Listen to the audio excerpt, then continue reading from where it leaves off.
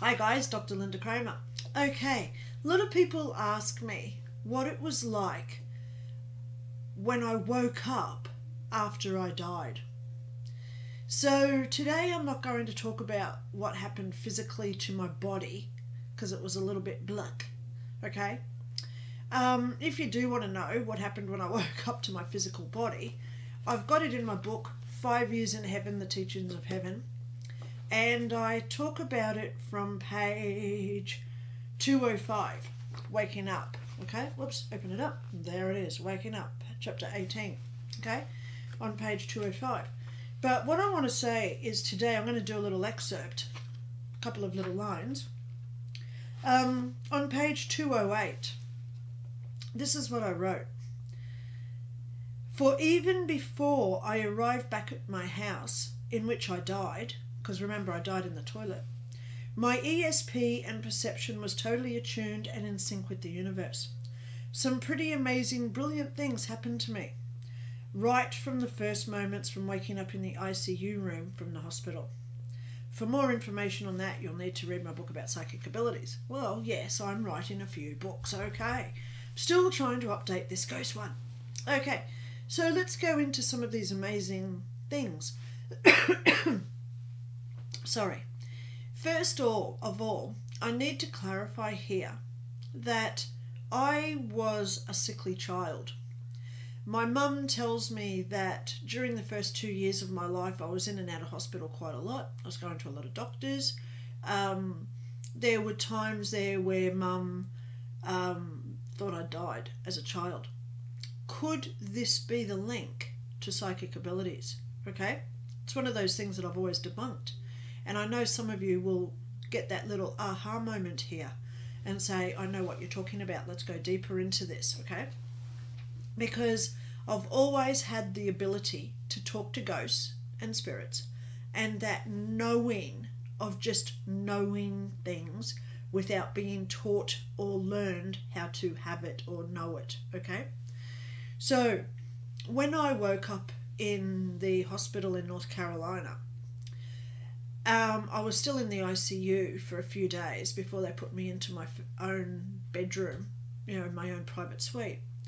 And this nurse came in, and I was still extremely groggy because I'd been in a coma. Obviously my body had. I'd been at home for 5 years. Hello, I was feeling great, but my body was feeling like yuck, right? So this nurse came in and she was playing with the tubes coming out of me because I still had heaps of drips in me. Cannulas, like look, you can see all my scars from all the needles that I've had.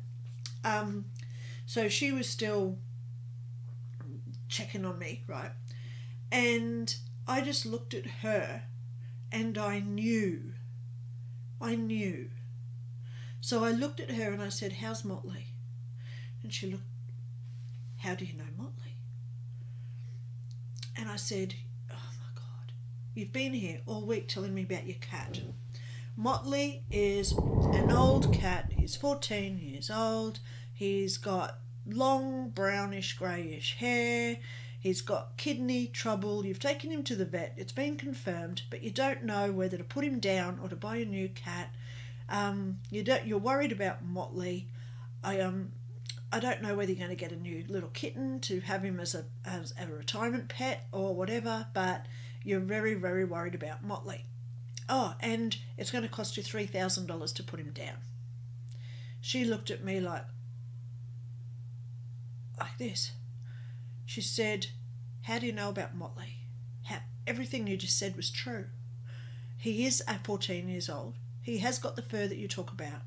He has got kidney trouble. I've taken him to the vet. It's $3,000 for the operation. How do you know all this? How do you know all this? Those lines are something very common that I do get asked a lot. So just to finish this story about Motley, she actually turned to me and she said, how do you know all this? And I said, honey, you've been here all week telling me about Motley every day. She looked at me and she said, that's not true. This is my first day in ICU in 2 months.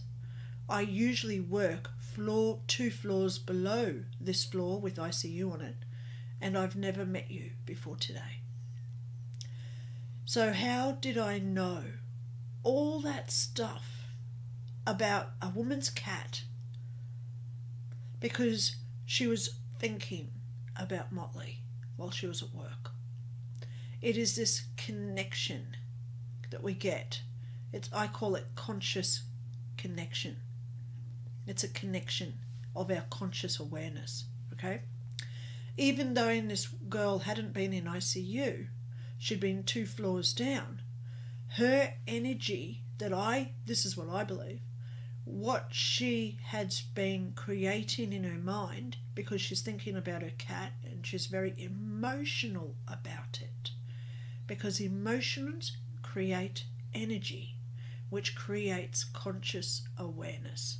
Okay, that's like a little formula, and I should write that down at some point, because that's our emotions that creates the energy. It like fuels that conscious awareness. So I had some other interesting things that happened to me. They put me into my own room, and in the room I'm in the bed. Next to me on this wall is a huge window because I'm against the wall. In front of me is a chair in the corner near the window. There's a TV straight above my bed, and over here is the ensuite with a bathroom shower and the front door into my suite that I had. I woke up probably day 2 that I was in my own room. In the chair was sitting an old lady. Behind her was a man probably in his late 40s, early 50s. There was another person there, and on the floor at the women's foot there was a child, and there was also this dog. The dog looked like a sandy coloured Alsatian type dog, and I knew that they were not human because I could see through all of them. They were transparent. I could see through all 5 of them. So there was 4 humans plus the dog. So I'm just lying in bed, waking up, observing what they're saying, how they're laughing. Some of them were laughing. The dog was wagging its tail, going around the little girl sitting on the floor. And a nurse came in. She's got a clipboard. Nurse got a clipboard. She walks in, all official. She comes over to my bed and she says, "How do you feel today?" And I said, "It's really good, because I'm watching them." She looks to the chair. She looks back to me.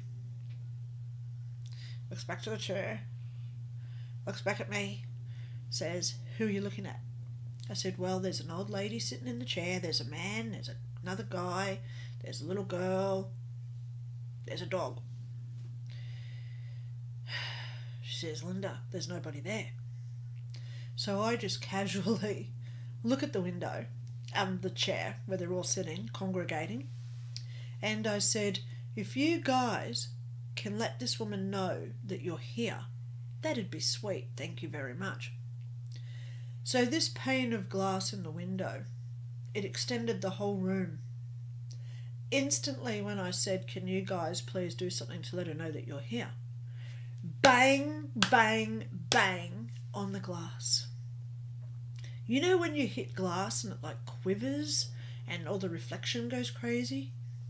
This woman drops her clipboard. She ran from the room and she never came back to see me again after that. Interesting story. Who were those people though? And I will go there. They're people who have died at the hospital, waiting. It's something that I'm now used to. I'm used to it. That's what I'll say. I go to a hospital and it's quite sad. It is. It's extremely sad. You know, I go up. I like going up to the chaplains at church in hospitals, because there's usually 1 or 2 in there that are just lost waiting and they want answers.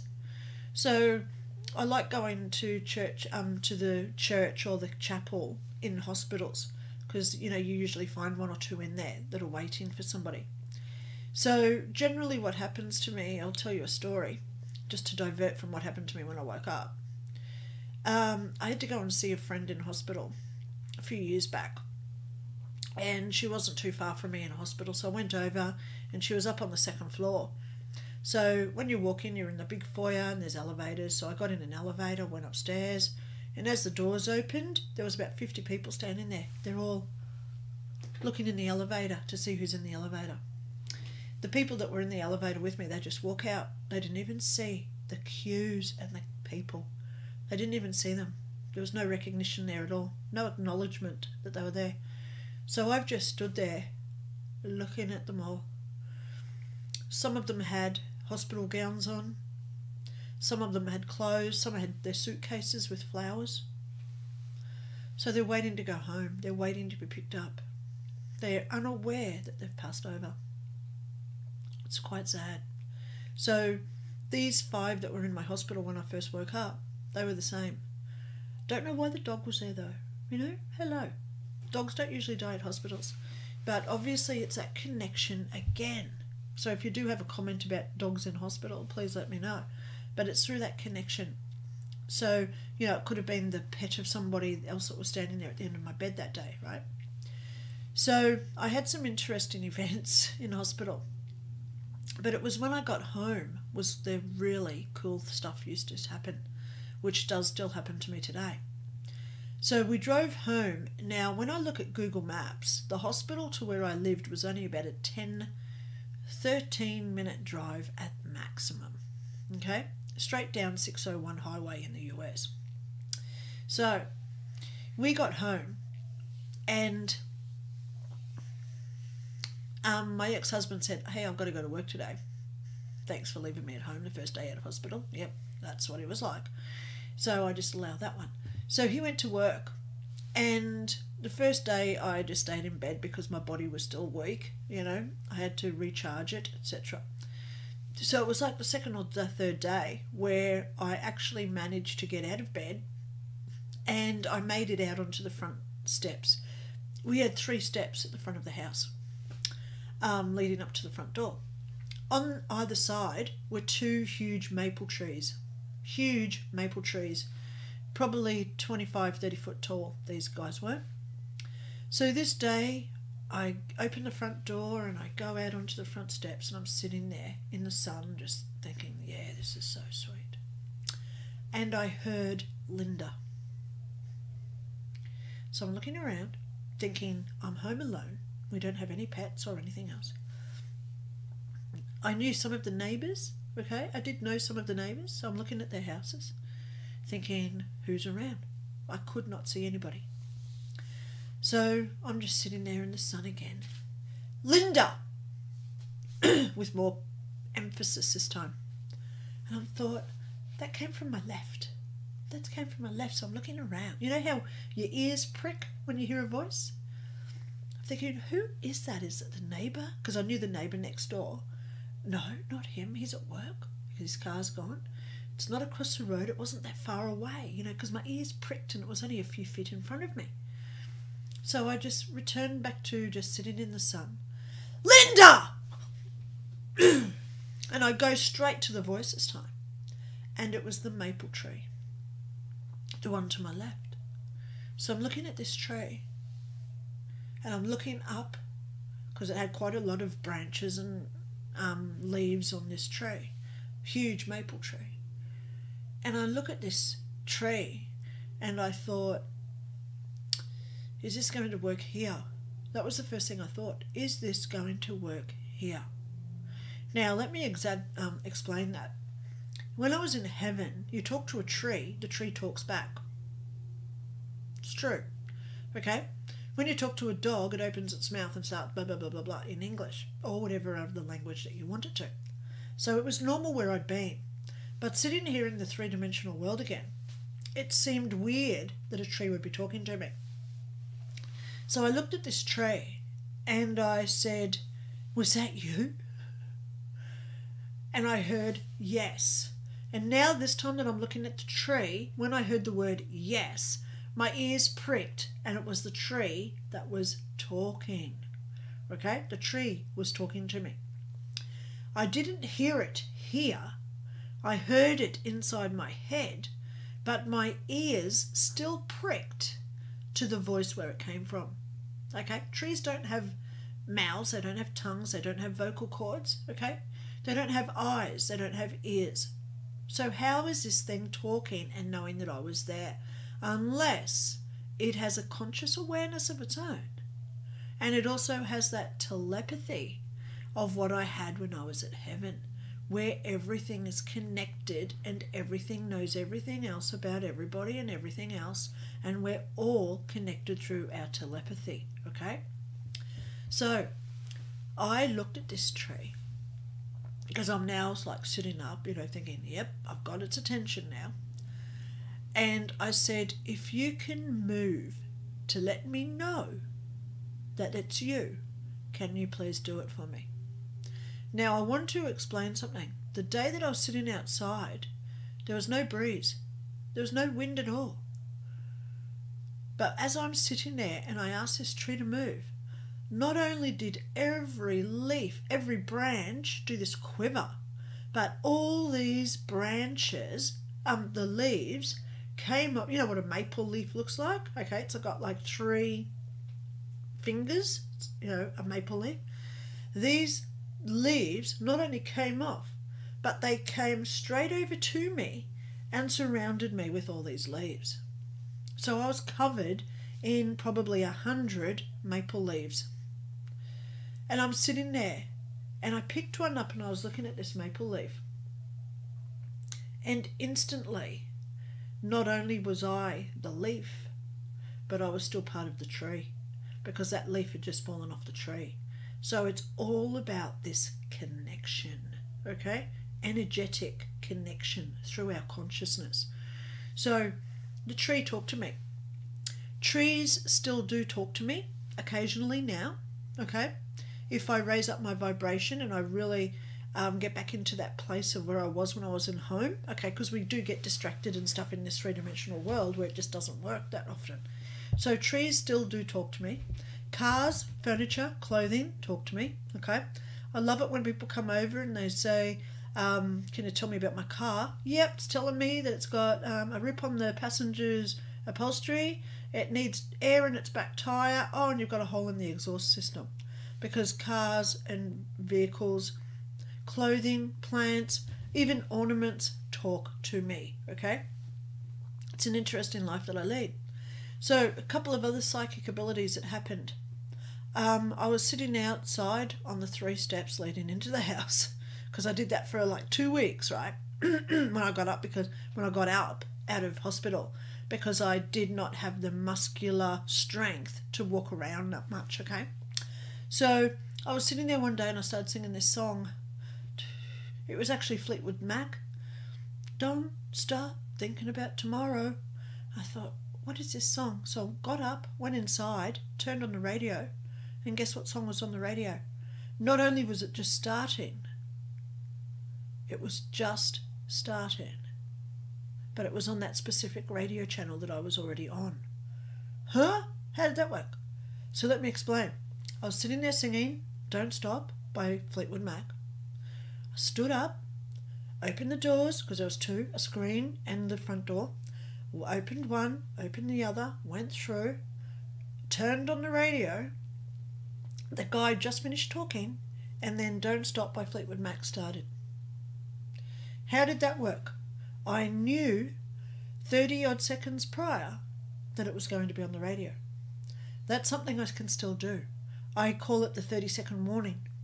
I have a 30-second warning.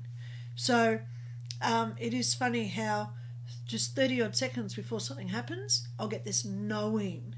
I just know that it's going to happen. Okay?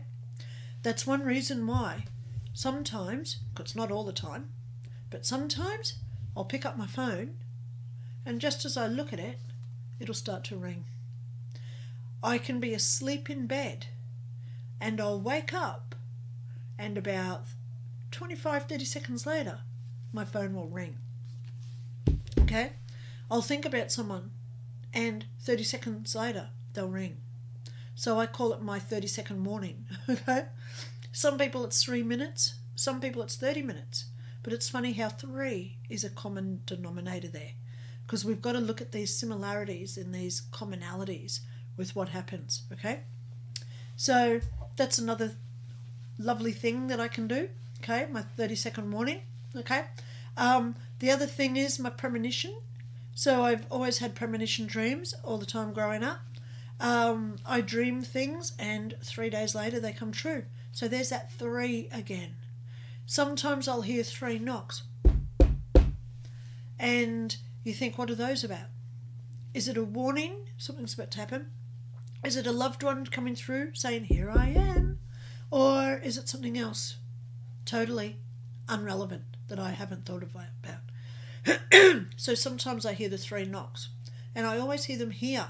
But it sounds like it's over there somewhere. Okay? Over there somewhere. Okay? But you hear it here in your head. Okay? Sometimes I hear voices in my head and I think, who the hell was that?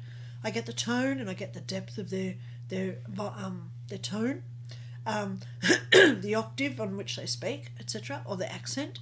So I think, who in the hell are these people? Okay, so that's another thing that I do. Speaking to ghosts and spirit, hello, do that every day. Okay, I do it every day. That has not switched off, and that's something that I want to tell you today. I've got to be careful how I say this, guys, because I don't want to sound condescending at all. It's only because I've researched this for now so long. People who've had an NDE, or when we get sick, our psychic abilities start playing up, okay? It's a common thing that happens when people get sick, or they get a migraine and they get this ESP, or deja vu will happen when you've got a headache and you think, well, didn't I just think of that while I'm throbbing out with this pain in my head? So there's all these things that do happen to us when we get sick. Do not make yourself sick, okay, in order to have this, because it can be dangerous, okay? Not everybody comes back from there, okay? Like an NDE, okay? A lot of us don't come back. So please don't meddle with this at all, okay? We've got to remember fate, and we've got to remember our free will, and we've also got to remember our life contracts, okay? But ultimately, what I've noticed is people who do get sick tend to have the NDEs and the psychic abilities, okay? A lot of weird stuff happens to me.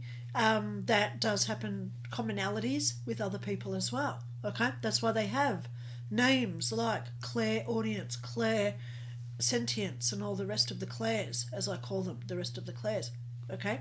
So, guys, that was just a little video about what it was like when I woke up, especially mentioning the trees, because it was like when I was in heaven. The trees spoke to me that we're connected. So in the back of my book, where I talk about this, I just want to go there.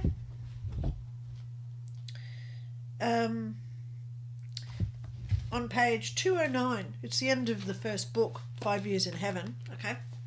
Why did this experience happen to me, of all people? Me. For who am I ultimately? I am just like you, one of the masses who is trying her best in a world gone mad, trying to be the best version of herself.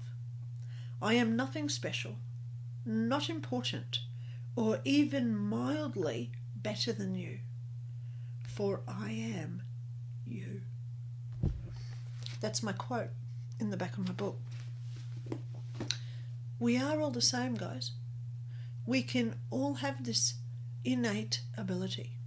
That's the thing that I really do want to push out there. You know, it's not just me saying, oh, this is my experiences. I'm sharing what happened to me because it can happen to all of us if we decide that we want it. So stay tuned, guys. More videos are coming. Okay, have a great day. Bye.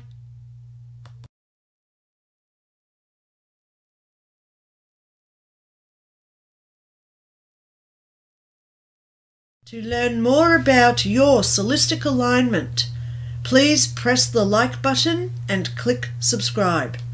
To purchase any of Dr. Lynda Cramer's books or services, please visit www.lindaray.info.